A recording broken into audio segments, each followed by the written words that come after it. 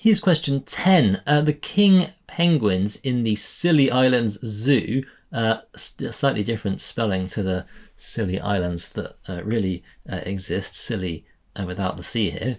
They love to play pyramids, where they stand on top of each other to see how high they can reach. Each row always has one fewer penguin than the row below it, as in the picture.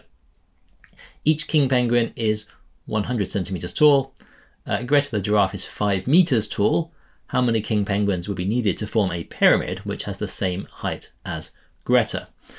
They like to throw in some different units here to throw you off in these questions, but of course 5 meters is 500 centimeters because a meter is 100 centimeters, and that's 5 lots of 100 centimeters. So Greta's height of 5 meters is 5 times the height of one of the king penguins. So that means we need 5 rows in the pyramid, and we can add the numbers together here. There'll be 1 in the top row, 2 in the next row, then 3, and then 4 in the one below it, and 5 in the one below that.